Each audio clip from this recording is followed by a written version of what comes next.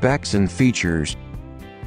Talking about the design first, the Redmi power banks feature a polycarbonate body and have an anti-slip edge grip design, ridges on the edges for a more reliable grip.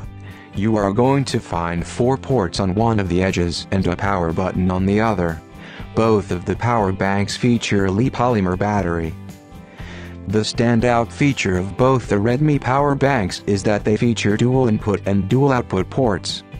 The former obviously includes a microUSB port for entry-level users and a USB Type-C port for budget or premium users, whereas the latter are 2 standard USB Type-A ports.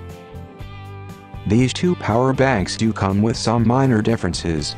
The 10,000 mAh power bank supports 10W fast charging, whereas the 20,000 mAh power bank supports 18W fast charging. You can charge the power banks using either the microUSB or USB Type-C port. The 10,000 mAh power bank supports charging at 5V 2.1A using either the microUSB or USB Type-C port and can charge other devices at up to 5.1V 2.6A.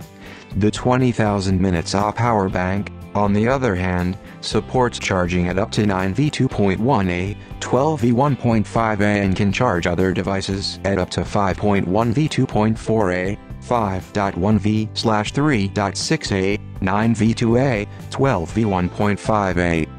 Redmi boasts that the power banks feature 9 different protections to safeguard the power bank or user's devices while charging. The power banks also support low power mode for charging smaller accessories like a fitness band, Bluetooth headset, and more. Price and availability.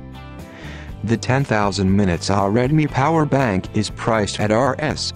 799, whereas the 20,000 mAh power bank is priced at Rs 1,499 in India. It will go on sale from February 18th and comes in 2 colors, black and white.